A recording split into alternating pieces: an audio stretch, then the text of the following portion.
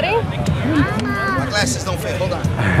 Let's see if we can try this out. Such a princess. Come on. You can do it. What is fork raider? It is. It's what, an overeater or what? It's my client because I have a habit of going to Burns, and I'm too concerned about spending money on utensils, so I raid all of the forks from New Jersey Turnpike all the way down south. What do you mean all the forks? I take every fork from every rest stop. Really? You mean they have plastic forks? They have plastic forks at the rest stop.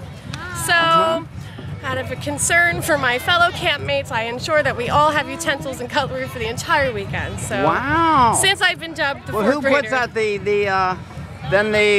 you're stealing from the, you're not really stealing because they're put there for you to take. Kind of, if you look at it that way. By the highway, you're paying tolls on the road? Why not? Yeah, I buy a drink when I go to Roy Rogers and I steal all their food. So it's, the things like Roy, I do the same thing. I don't know if it's just Roy Rogers. I steal mustard and salt and pepper. That's right. We all do. You're going to a hotel. That's right. And you need creamer for your coffee in the morning. That's right. And if I'm camping in the woods for 4 days, right, I have to make sure I have a fork.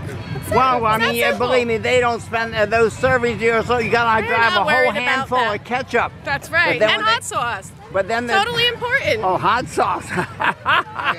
And then it gets smashed in your bag, and you feel like your evil deed has been punished because you've ruined some decent stuff. I feel like karma came back, and I start the process all over next season. Okay, thank you very much.